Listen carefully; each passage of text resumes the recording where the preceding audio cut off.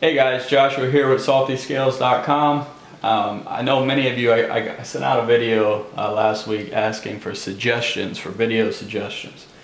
And many of you requested a video on sheepshead fishing and sheepshead rigs.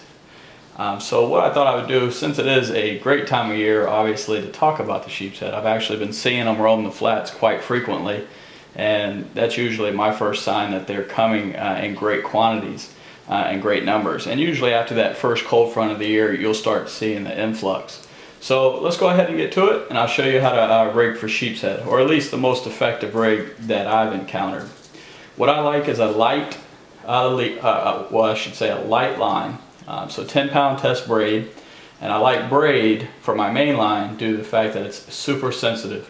And if any of you ever fish for sheepshead, then you know that they are very finicky, and their subtle bite can make it quite frustrating for you to fish for. So what I do is I use a 20-pound monofilament leader, and I tie my 10-pound braid directly to my monofilament leader using a uni knot, as you can see here. Then I'll use typically about 2 feet of the mono leader. And you want to use mono leader, guys, because it's abrasion resistant. I mean, you could go right to the Power Pro, but where I fish, where most sheepshead are going to hang around, it's going to involve a lot of oysters, a lot of sharp edges for the line to be cut. So braid isn't abrasion resistant. If it comes in contact with the oyster, it's just going to slice it. So the mono is definitely going to be your friend. Now, I like to use the Kish rule.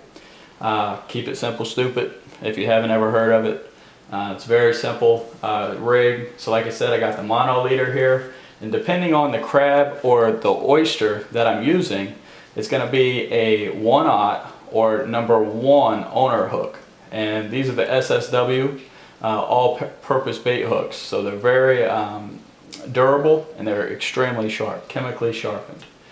The next thing I use, I've been fishing a lot in the river and fast flowing current, so the tension on the rig is, there's usually always tension on my line, so I like to use a split shot, just enough to get it down into that strike zone.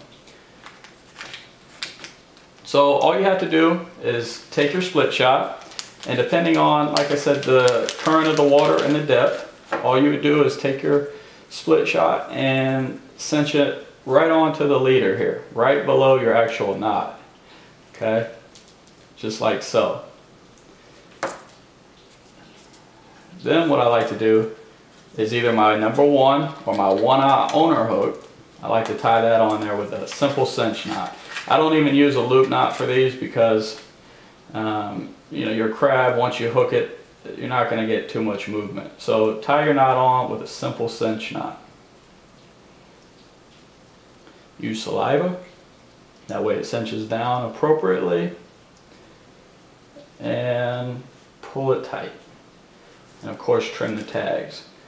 And now, so you have your hook, then you have your approximately 2 feet of 20-pound mono, and you have your split shot right below your knot.